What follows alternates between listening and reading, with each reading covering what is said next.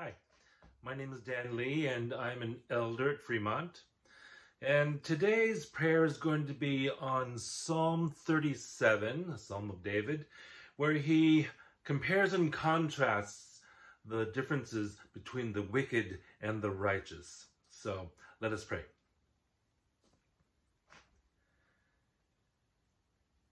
Dearest Heavenly Father, we know, Lord, that you are the ruler and in control of all things. We know that you will provide refuge and salvation to the righteous, to those who trust in you, and that evil, even though it may seem to be winning at the moment, will eventually be destroyed. We praise you, Lord, for your salvation to us through Jesus Christ.